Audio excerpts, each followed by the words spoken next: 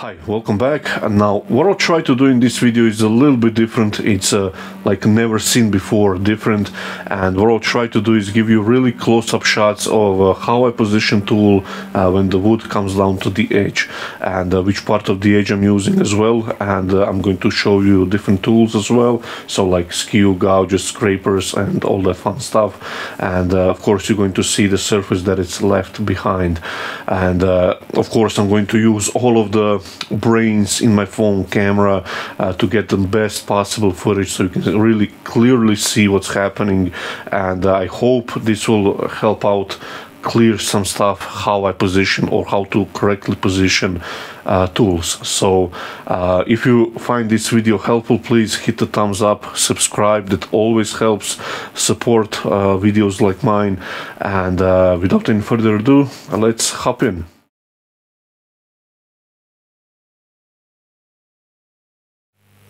Okay, so what I'll do real quick is just round this over so I can show you how skew is positioned. And again, I like to, on smaller diameters like this is 50 mil square blank, I like to use skew to rough it down.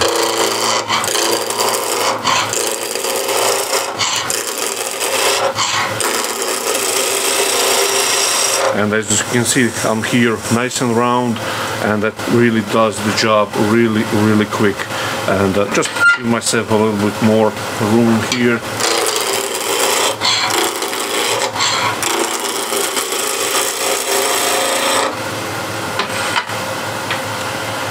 And now I'll position the camera so you can see here how the skew is positioned and which part of the edge I'm using.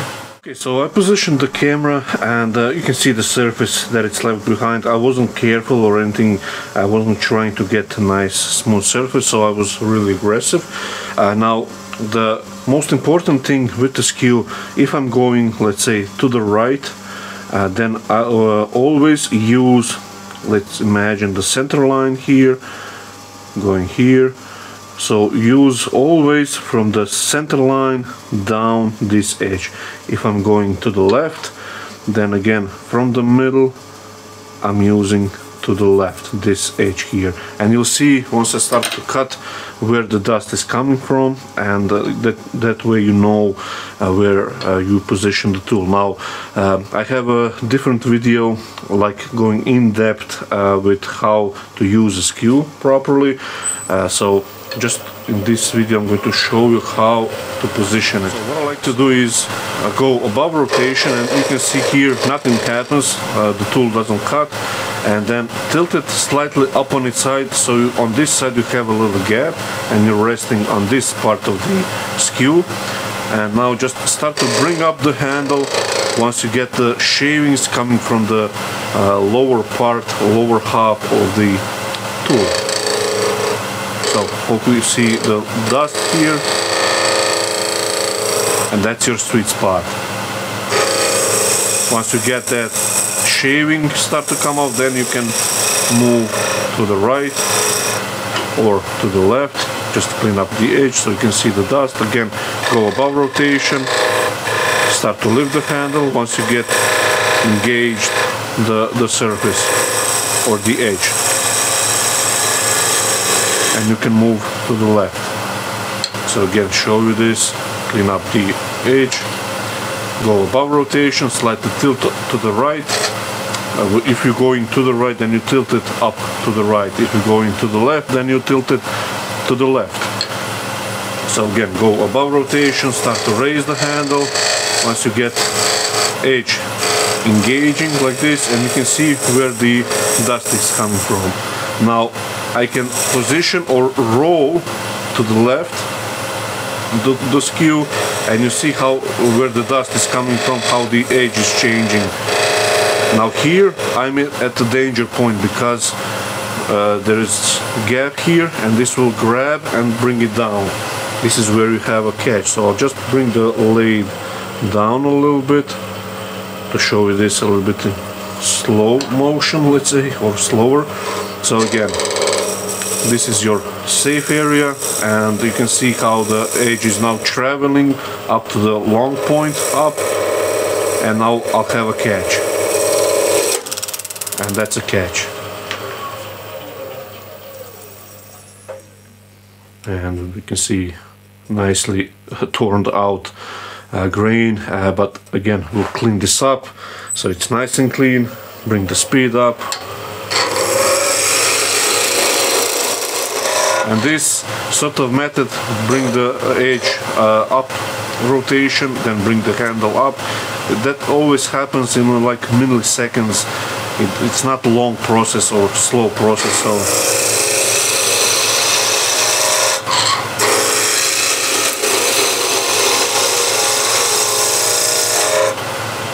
and that's now nice and smooth, and we'll see without any tear out whatsoever. You can see that's a really nice shiny surface. A little bit of chip out here, but that's a little bit due to the grain. So if I go a little bit slower,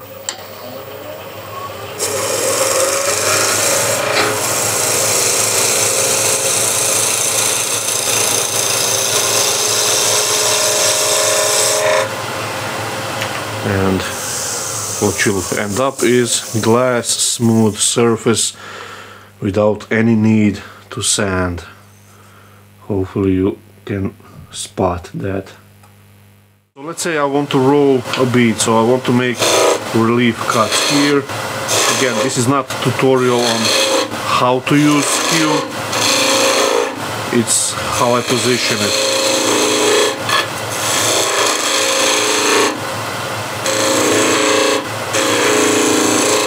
So make a nice V, and now you can use planing cut to roll a bead.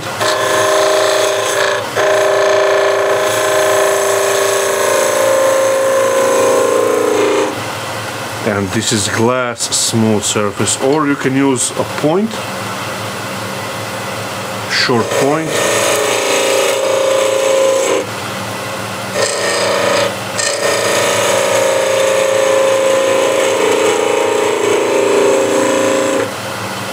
Just clean up the corner, and on this side, there we go. So you'll see to the right is planing cut, to the left is using a point, and both of the surfaces are pristine, doesn't need any sanding. Here we go, a little bit better focus. You can see that's really pristine surface. So hopefully this will help you out positioning skew.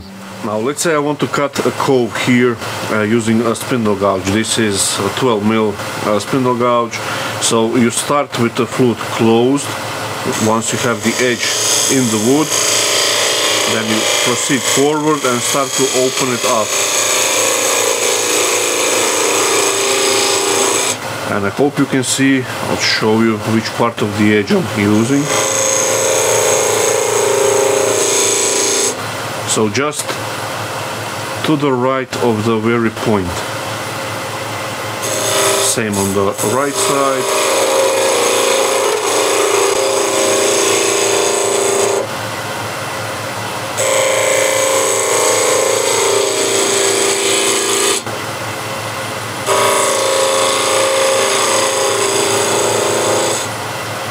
And just blend nicely two surfaces.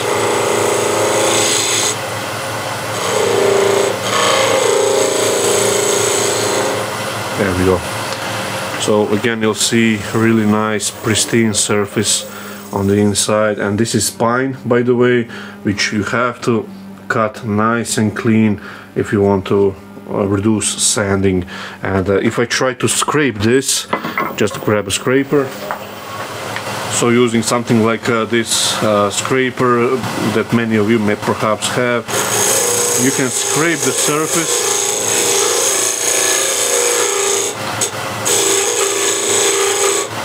Like this, but you'll see to the left the surface that it's left behind, which is really horrible. And here, let me just move the camera a little bit. So here on the left, is scraped pine, and here to the right is nicely cut pine.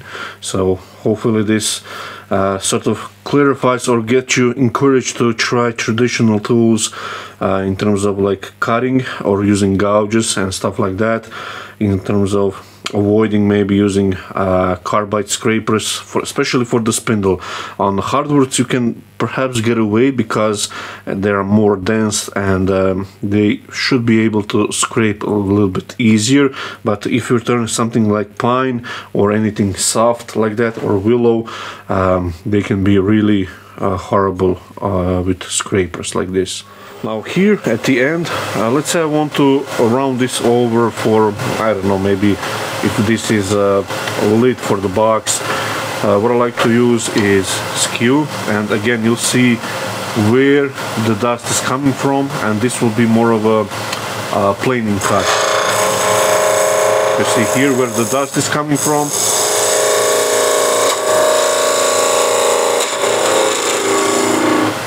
And I'll clean that up.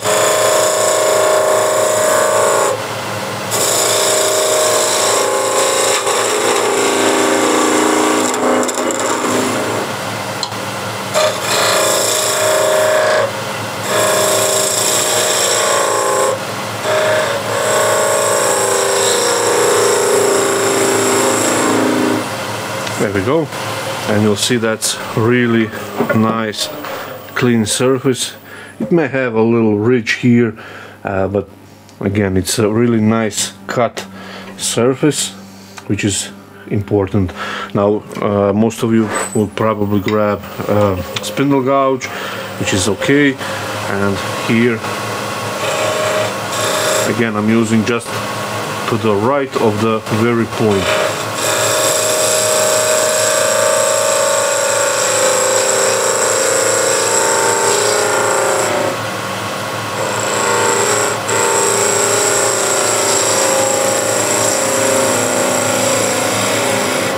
You can see here now how the surface is looking after using a spindle gouge.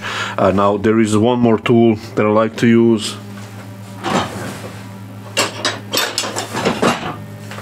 and it's this skew gouge. So it has a slight hollow at the top and around 20 or 25 degrees nose angle, and it really does the job really well on pine as well. Again, you can see the dust where it's coming from.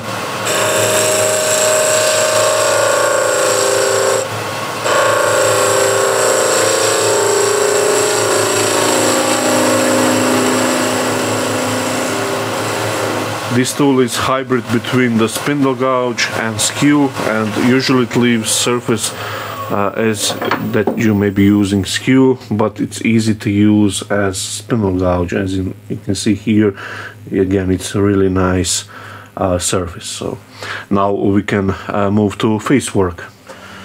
Okay, so what I have here is around 150 mil diameter walnut blank.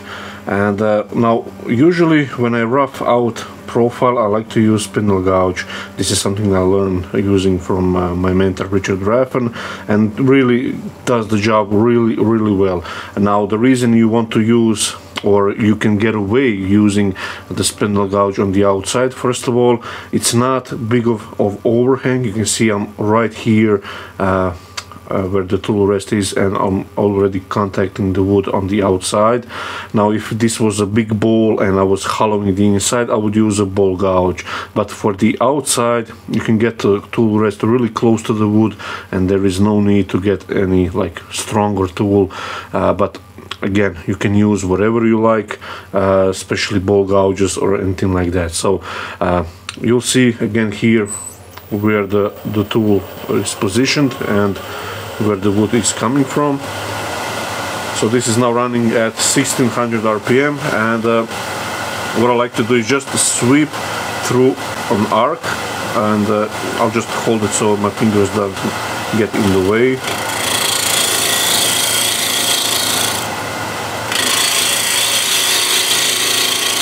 So I hope you can see I'm using just to the left of the point of the gouge. The flute is facing around 10 o'clock, to the left. You see, it does the job really nice. And we can do this a little bit slower.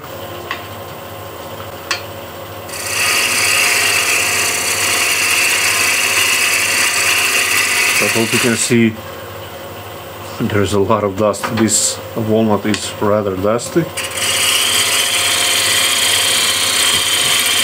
And you can see where the shavings are coming from.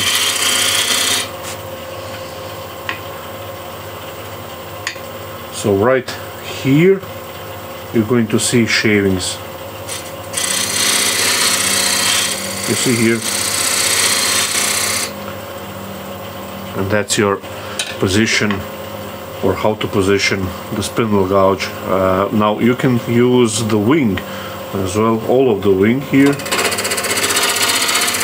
Same procedure. I'll actually reposition the camera so you can see a little bit better. So here I can use the wing of the spindle gouge, and I'll just bring the speed up again. Again, the flute is facing around 10 o'clock. This will be 12, this will be 3, this will be 9, and again between 12 and 9 position at 10 o'clock, and I can use the wing.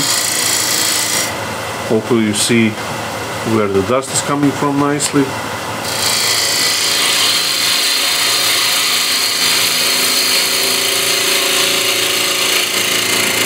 I can take much heavier bites, and I usually use the wing to smooth out the uneven bottom or top. See, that's without much effort. Now here to smooth out the rest of the bottom, now just actually drop the rest a little bit down. Now here, once I'm nice and true, I can rest the bevel here.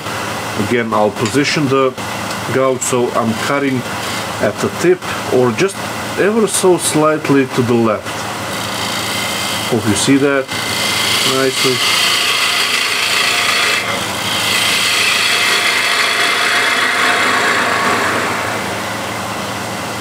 And that's really nice and smooth. And again, I'll show you this. Just clean up the flute. First, close the flute once you get the bevel. Now just slightly open it up and move the handle away from you. And once you get shavings, you can see just above the very point of the spindle gouge.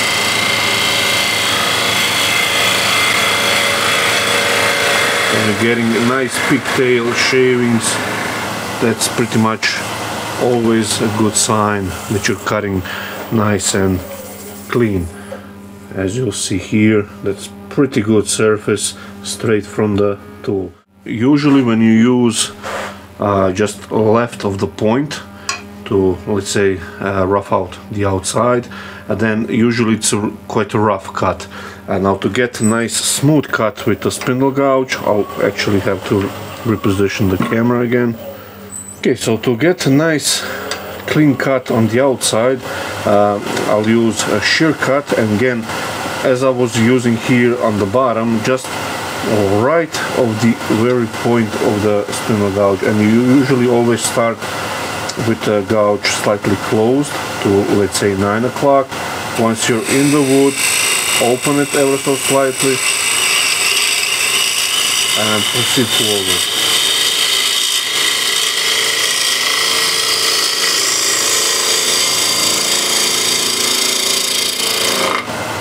That's really nice smooth cut, and I'll go one more time to get here, because this part here at the rim I haven't showed up.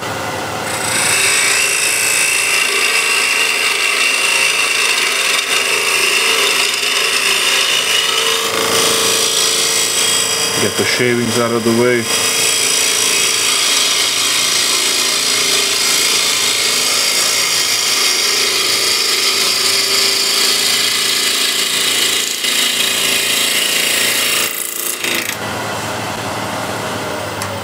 Now, this is where I stopped, but I'll make another clean pass, and you can see, hopefully this is really polished surface, but I'll get one more cut a little bit further out.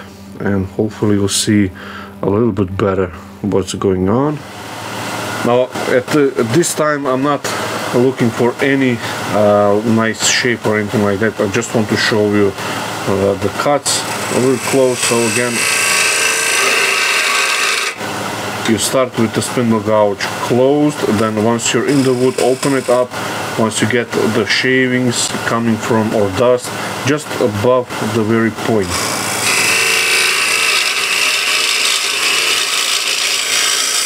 Get this little waste out of the way, and now let's do nice clean cut.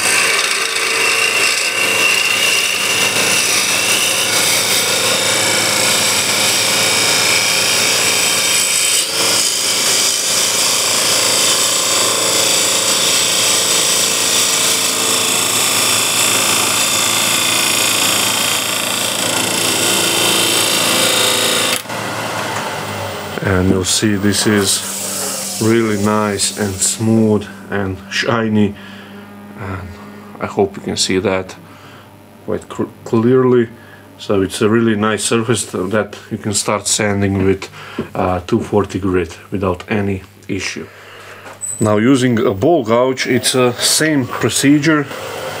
Start with the flute closed. Once you're in the wood, open it up slightly.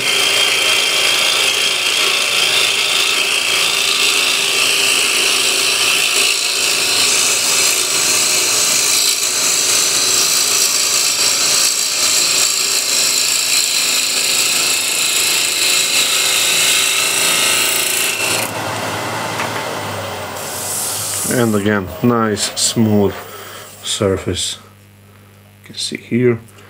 And there is another option which is for somebody who just start out a little bit more dangerous, and I'll just get you a little bit closer so you can see. Now what I mean by that is you can use just to the right of the point of the gouge. That will give you nice shear action.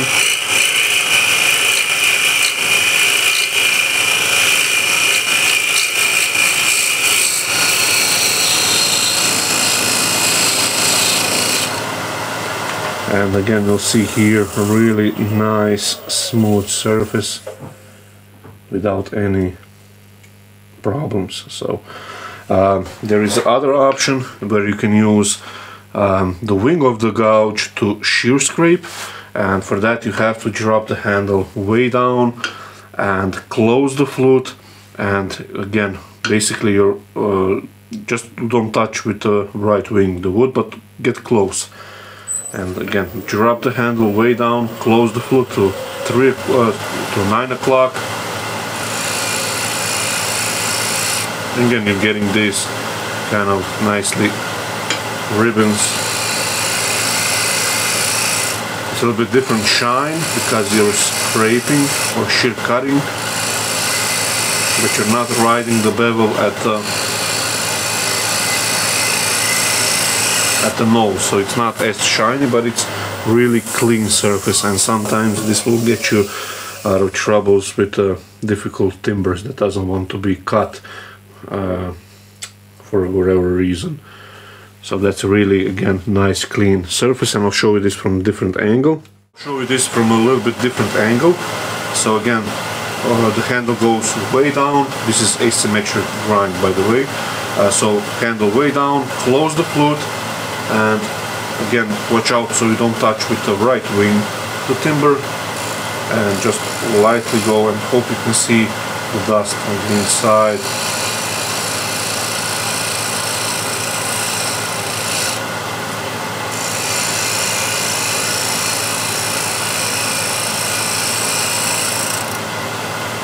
And again, that's pristine surface here, nice clean, and with 240 grit or 180 this will be in a few seconds nice and clean, and I'll just show you that real quick.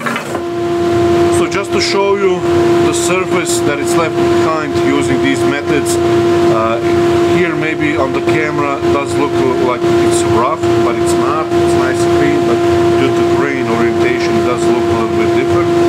And just with a little bit of 180 grit, you'll see this is nice and clean. I didn't clean up this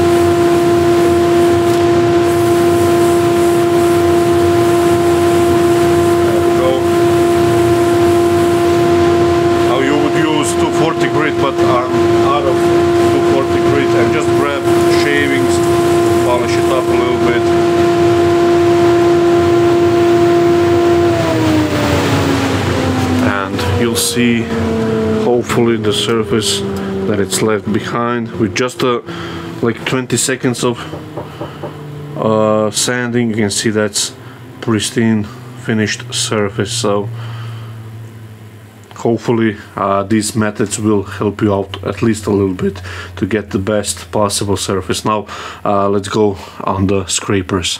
Now this scraper is called shear scraper. It has a 45-degree nose angle, and this one is inspired by my mentor's Richard Rappin shear scraper that he uses, and it's an excellent tool to use to get shaping done or the nice finish surface. So I have several videos on showing you how to raise a burr, how I raise the burr or burnish it, but you can use it straight from the grinder, which I usually do. So I use from the grinder until that burr is gone, then I roll it with a burnisher, and then I'll use the hone for the third pass, and then again go to the grinder and that constant circle.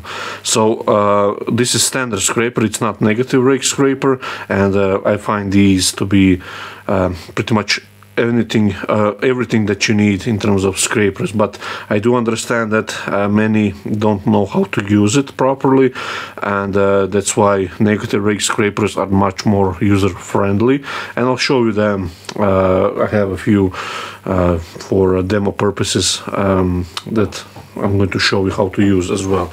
So here, let's say I want to scrape lightly the bottom. Okay, so I position the camera so I can use actually the shear scraper, and again you have to have a negative degree angle here, so the top of the scraper and the surface here has to be less than 90 degrees. So to achieve that, and you want to scrape, this is the center, what I like to use slightly above center line I like to scrape, or at the center line, don't go beneath that. So to get that negative angle and to scrape at the correct height, you have to raise the rest and tilt the handle up, and once you get in that lifted handle position, this angle has to be again negative 90 degrees, and you have to be on that center line or slightly above, and just let the lathe come up to full speed. And using standard scrapers, it's all about feel.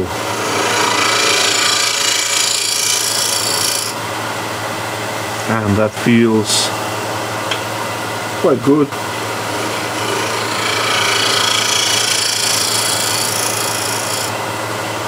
And you'll see the surface. Again, that's pristine surface, doesn't need any sanding too much. Actually, it's a little bit rougher here. I haven't seen it here. Hopefully you can see it on the camera. Hopefully you can see it on the camera here. So that's using scraper flat. So it's a little bit rougher here on the side grain, but again, this will sand out in no time. And again, this walnut is a little bit like fragile walnut. It's not the best walnut in the world like some of the other species here that I have.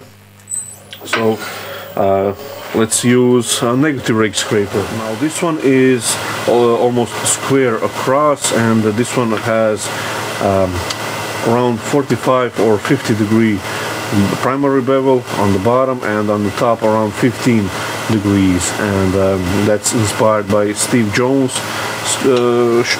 negative rake scraper, sorry, and his family used this sort of angles for years. So again, I always in this habit of raising the handle up, although with negative rake scraper you don't have to, but it's always a good practice. Now this did not sound that it has a nice sharp burr, so I'll just put a fresh one on the grinder. Now this is nice fresh burr straight from the grinder.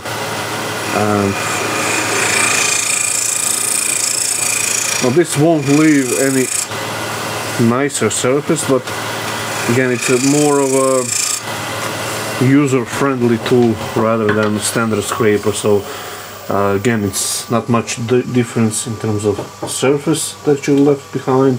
This one is slightly maybe rougher than with the shear scraper. Now you can improve this surface, as you saw with the negative rake scraper. It's not the best surface, but you can improve it by tilting up shear scraper. So I'll just readjust the camera so you can see what's happening. So to get the best possible surface here at the bottom, you can tilt it up on its side, and again, when you tilt tool like this, much like with the skew, you use from the halfway point down only this part of the edge. So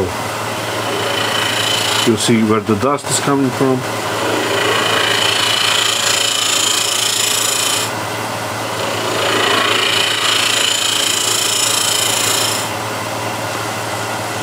Okay, that feels quite good. A little lump at the center, which is much easier to get with a flat scraper.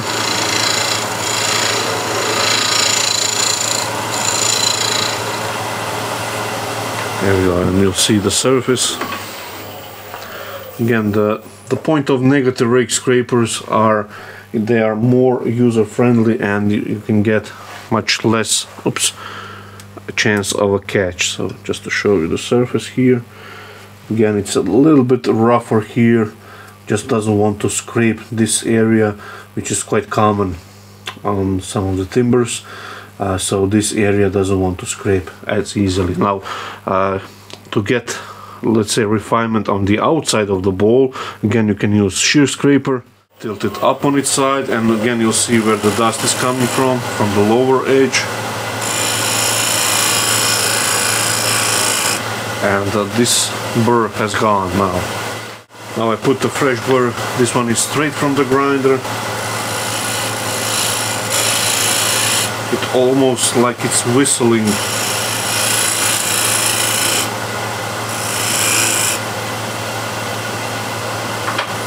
Get around its corner. Again, you can see where the dust is settling, where it's going.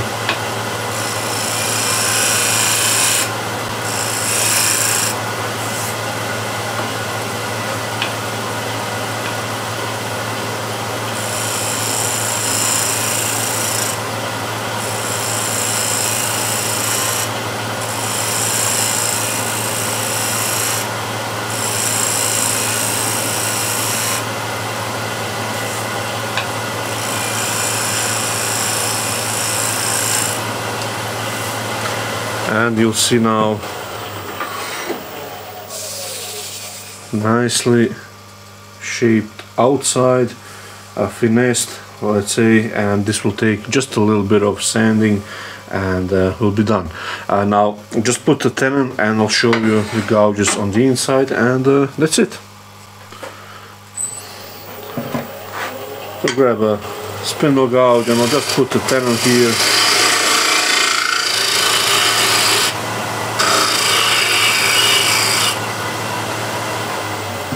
This tenon is just ever so slightly dovetailed, and I can reverse this eventually, and if I want to finish it some other day, or I can use it as a jam chuck. So let's test out the new VM 120 chuck. These are the standard jaws that come with it.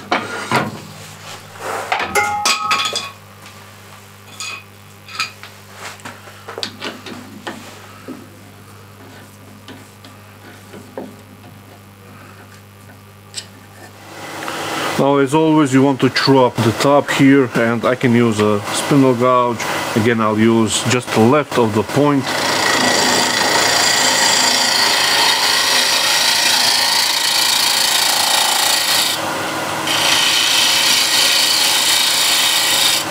Just drag it across.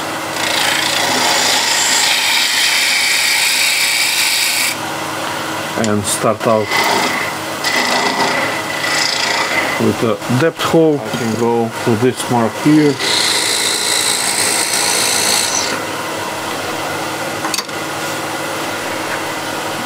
And now this is asymmetric grind, so I'll get the camera as close as I can. So I repositioned the camera, I got it as close as I can to the ball here, and this is asymmetric grind, so it has shorter right wing with a small radius here at this side here, hopefully you can see that, and a longer left wing here. This is from my mentor Richard Rappin. And again, to hollow this out, close the flute till 3 o'clock. Once you get in the wood, once you're in, let's say 1.5 mil, 2 mil, open it up to 2 o'clock, and now you can move forward like this.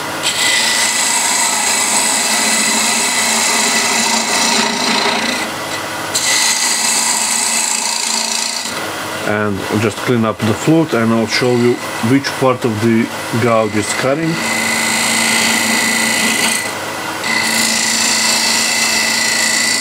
Hope you can see where the dust is coming from. So just the right of the very edge.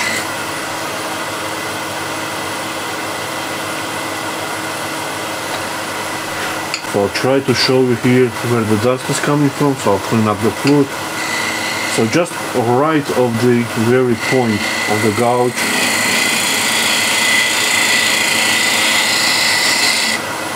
Hope you can see this area here where it's nice and shiny here.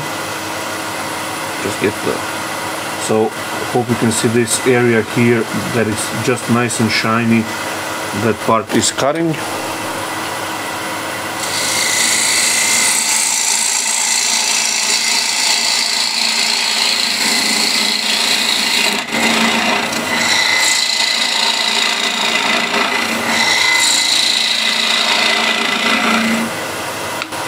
Again, close the flute. Once you're in the wood, open it up. You can drop the handle a little bit. So I'm using just that right of the very edge of the gouge, or very point.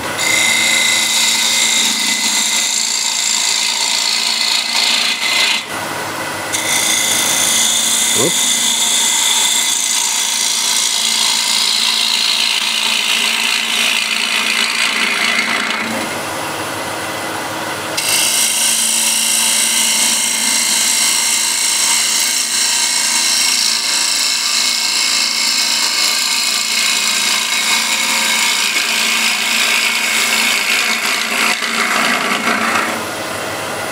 So that's really clean surface. It's not sharp gouge or sharp as it could be, but the surface left behind is quite good, and I'll just sharpen it and you'll see a little bit clearer surface, or better surface. Okay, so the gouge is nice and sharp, and let's go one more time, and hopefully I won't bump the camera.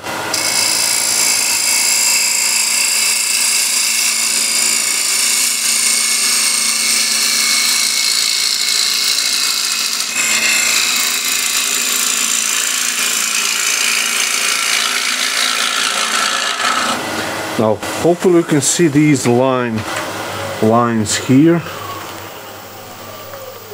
These here. Let's get to this spot where it's a little bit more obvious. So here, here, here, they are equally spaced, and that distance between each of them is the distance of, or length of your bevel here. So if I remove that heel a little bit more here, have a little shorter bevel, you'll see much clearer or smoother surface without these ridges here. So I hope you can see I've removed the heel a little bit more.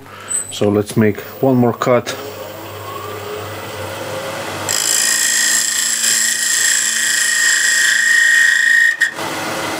So I'm moving around the camera. Have to put a little bit more pressure.